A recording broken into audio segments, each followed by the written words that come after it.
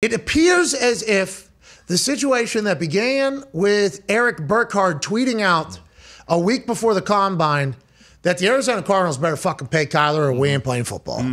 Publicly putting it out there, putting the pressure on the Arizona Cardinals from a media fan perspective. Laid out in this entire letter about how much better the Arizona Cardinals have gotten since Kyler Murray was their quarterback. And Kyler Murray was sitting around looking at everybody else getting paid, wondering, whoa. There ain't no organization or program that's had a bigger turnaround since quarterback's been added except for me. In the NFC West, which was absolutely packed and loaded, we ended up winning that thing going to the goddamn playoffs. Just a few years back, we had Josh Rosen playing quarterback. Yeah. I don't know if you remember that. Now, granted, Cliff Kingsbury deserves some credit here because he's become a much better head coach and that entire culture has changed. Steve Keim, the GM, who has gotten added pieces, J.J. Watt, DeAndre Hopkins. They lose Chandler Jones, but they still got Buda Baker and a couple other boys, A.J. Green coming in there, James Conner coming in there. And the owner is spending money, so I assume there's a lot of responsibility to go around on why they've had success. But the quarterback, the most important position, it made sense for him to want business to change for himself on the rookie contract.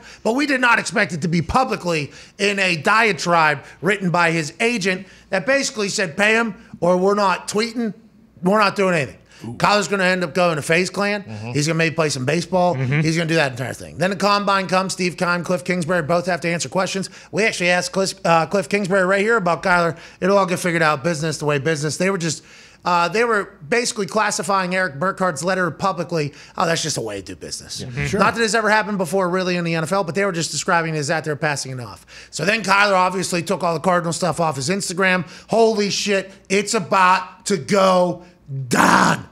Is baby Buddha over there. The dude who's an absolute sensation at quarterback, rock star athlete, superstar on the internet. Kyler Murray about to become traded from the Arizona Cardinals. Then the Arizona Cardinals stuff started filtering back into the Instagram of Kyler Murray. Then there started to be more conversations and it seemed to kind of die off a little bit. Tom Pelissero brought it back up, said, hey, remember the timeline was to get a new deal before draft day. We're like, oh shit. So is Kyler and Eric Burkhardt still pushing for a contract because they seen all the money around them? Now, after Patrick Peterson and Chase Edmonds did a podcast, All Things Covered, alongside BMAC, CBS Sports Podcast, and Chase Edmonds and Patrick Peterson talked about the culture of the Arizona Cardinals and the type of guy that Kyler is, knowing that it would come to a head.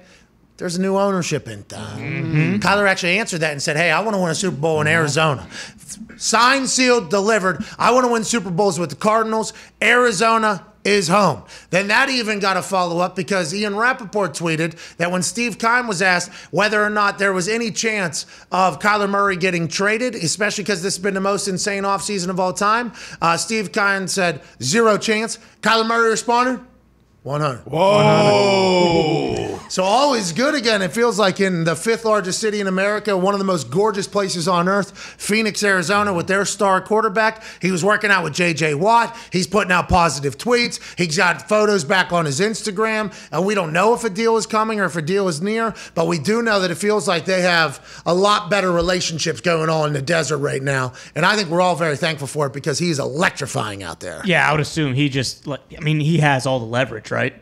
Realistically, I think he does. I mean, we talked about it, how he might be one of those guys who, if they didn't come to agreement, he'd just be like, hey, I'm good. I have a bunch of other options. I'm not going to play next year. And they know, their window is kind of now. They're spending all this money, bringing in all these vets, good established vets. They kind of need to pay him. They can't get rid of him. I don't know when. Maybe he backed off on getting something done before the draft. But when I saw this, I was like, oh, okay, he's going to sign a massive deal here soon. 100. They're already in a conversation because they've talked about him being in the future plans of the Cardinals. He's talked about his future, obviously, as a Cardinal. So they're going to get a deal done. Good for Kyler. Yeah, massive contract. Hey, good for Eric Burkhardt, too. Yeah. Shocking the world with that letter on Twitter. Joses.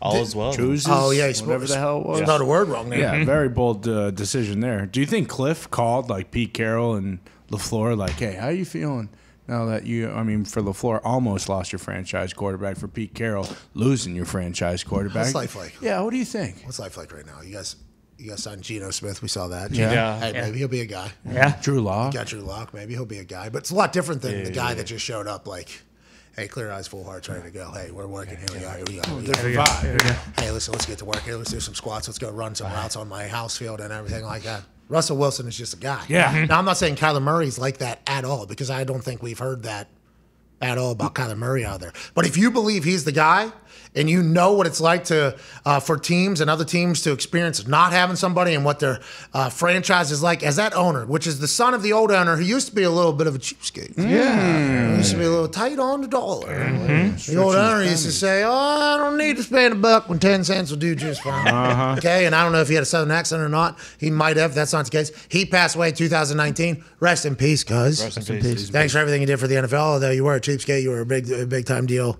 for the NFL, so rest in peace to you. Son takes over. He starts spending money now. He starts trying to build a culture. So although Patrick Peterson and Chase Edmonds were speaking about a potential culture in the past of the Cardinals, they're trying to change that completely. Also, I'd assume whenever you bring in like a J.J. Watt, it probably brings a little bit of competitive fire, although he's never won a Super Bowl either. It feels like the Cardinals are in a very good place right now. And I don't know if Kyler and Eric Burkhart knew that they're in a very good place, so why are we rocking the boat? Like, let's just pay this guy and keep this thing going. Or if they just thought to themselves, like, hey, isn't it time to pay the quarterback? Whatever the case, if he gets paid, everybody's going to be pumped up about it. It feels like something happened. Like they had a meeting, like, "Hey, Kai, we're gonna pay you. So why don't you calm down? Like, we're gonna keep you here." And he was like, "Oh, okay, that sounds really good. All is good in the land of the rising sun." And he's like, "I'll put out some good tweets this time, make everyone feel like we're all good again." So, because I assumed Kyler wasn't gonna do that just on his own without them being like, "Hey, we're gonna pay you." There is a house in New Orleans. They call the rising sun. That's literally all I can think of whenever you thought of that. Yeah. And it's been.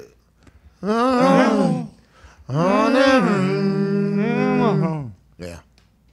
Banger. That's a banger. Yeah. Oh, yeah. That's all I can think of whenever you're talking about that. But maybe Kyler is offsetting it, saying, hey, you can go about doing this in two different ways.